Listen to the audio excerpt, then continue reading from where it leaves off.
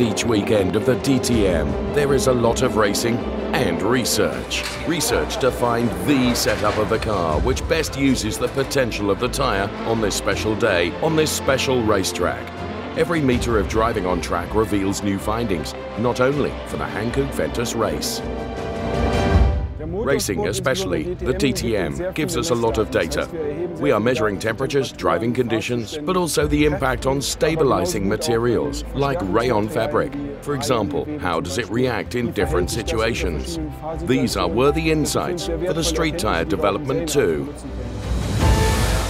This is why engineers like Andreas Perscher visit their colleagues of the racing department from time to time. Then, they are looking for the bits and bytes which could be important for the further development of the premium class, the so-called ultra-high performance tyres. With all the data of a race weekend, we can improve our UHP tyres.